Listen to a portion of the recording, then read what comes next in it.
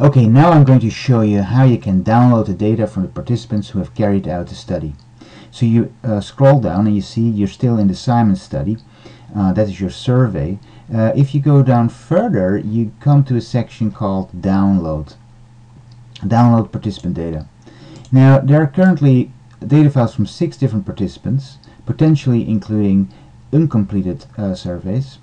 Now, if you click on the link at the bottom, you can actually have a quick look, and there you can see that there are 5 completed surveys and there is 1 uncompleted survey.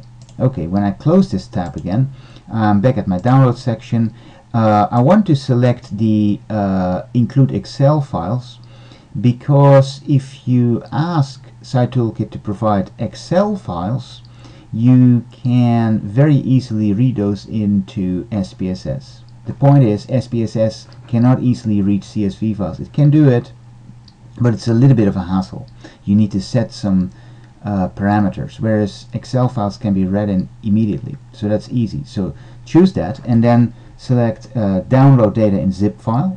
Then a zip file is being downloaded, and you can automatically open that with your archive manager. On different computers, this dialog will look slightly differently. Okay, I said okay, and now I can quickly show you what files I have here. I have a number of CSV files and a number of Excel files. They end on XLSX. If you work with Windows, you might actually not see the file endings. But in any case, these files are easier to read into SPSS than these, although they're otherwise identical. Also, there are a whole bunch of raw data files.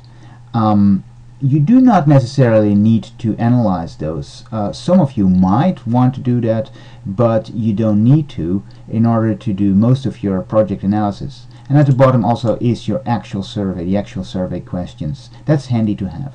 So here you have everything that you need. What you should do now is, for the following analysis, we're going to take data.xlsx and simon.median.xlsx, and we are going to do a small analysis in SPSS with these 2 data files.